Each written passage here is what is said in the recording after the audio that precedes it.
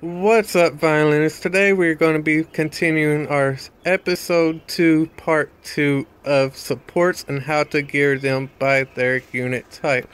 Now, before I begin this video, I do want to point out that any unit I use in these videos, this is just so I can use them as an example, and I am not giving you specific details on how to build these units I'm showing in particular. These are just general ideas and units I'm using for example because of their role type.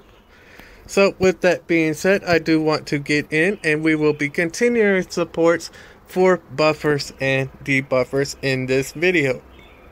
So for our very first one, we are going to be talking about Ella because she actually covers both roles as a buffer because she has immunity and as a debuffer because she has blind with her ultimate as well as block buff with her first skill.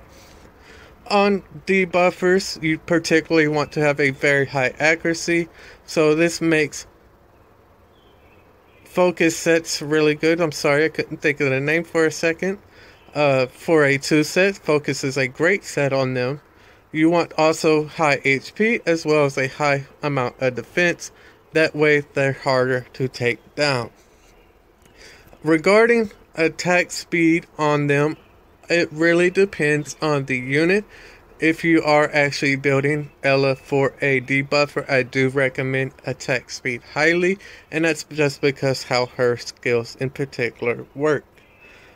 For a 4 set, they do recommend brutal here, but I would personally recommend either swift if you're building Ella, or if any other support debuffer, you would like to use adept as your 4 set, and again with focus being your 2 set. Other 4 sets you could use could be triple vital, or that's not even a 4 set, but triple vital actually works. 2 sets will actually be vital, sturdy, focus, or warding. And for our debuffer, we will be showing the most commonly used one, which is going to be Mojo, the wind or nature shaman. As you can see, they do give him a recommendation of adept. And once again, like I said with Ella, adept is going to be really excellent on having them, because when you're using a buffer, they are there to buff your party and raise that party's defenses, offenses, or speed, or any other stat such as that. So you want them to be able to do this quite often and as often as possible. An adept will help you reach that goal. For 2 sets, I do recommend once again vital, sturdy, warding, or focus. If you are building Mojo in particular, I do recommend a very high amount of accuracy on him, just because his very first skill has disorient, and this is going to make him very effective in raids against the bosses and helping keep your party alive even more according to how his buff works.